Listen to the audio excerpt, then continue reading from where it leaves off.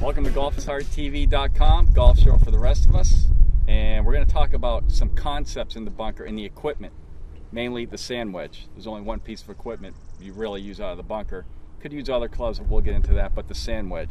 And why is the sand wedge designed differently than some other clubs? And we actually got a question on this. We got an email, and the term that is used is called bounce. The sand wedge is actually built with bounce. Now, what is bounce? And this is the simplest way to explain bounce. If I were to address the ball with my sand wedge, this is the best way to illustrate it.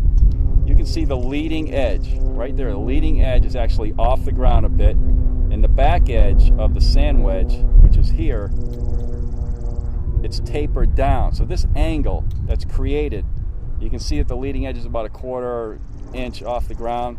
That's bounce. Now, the more you open your face, the more bounce there is. You can see now how high that leading edge is off the ground. That's about a good 1/2 inch, 3/4 of an inch off the ground. Now, you can afford to do that only when you're in a bunker, or if you're in the rough, and real talented players can pick it off a tight lie out of the grass when they open the face, but you can see how it makes it that much more difficult. Now, sand wedges were built with bounce, so they would bounce through the sand and not dig into the sand. Now, another important concept to understand is that when you shut the face down, the opposite happens, and you can see how now eventually the leading edge is actually even with the ground, which is the way every other club just about is built. Most clubs don't have bounce. If your ball is buried or you got a really long bunker shot, I would recommend shutting the face down, because now it's going to dig right down into the sand.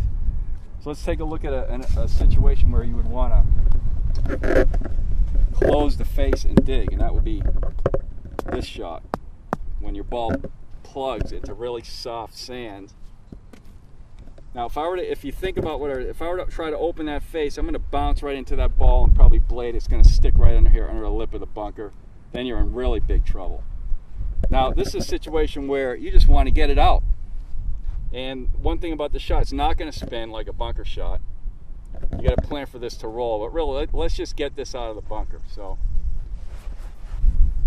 I'm kind of gearing up for a pretty full, definitely a full swing with maybe a little extra force. Typically, I'd open the face. This is a square face. In this case, I'm even going to hood it a little bit or turn it to the left. I'm going to enter the sand somewhere in here, and I really just want to get that club digging down, and I'm going to move all this sand, and the ball will come out, hopefully.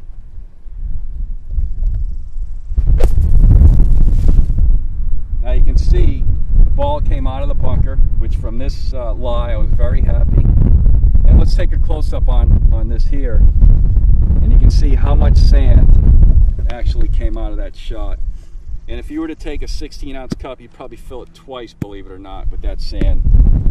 Because a normal shot fills up a 16-ounce cup once. That's how much sand you're moving in any given bunker shot when it's average fluffy sand. So there you go. I hope that explains bounce, why sand wedges were designed that way, and how that'll affect your shot.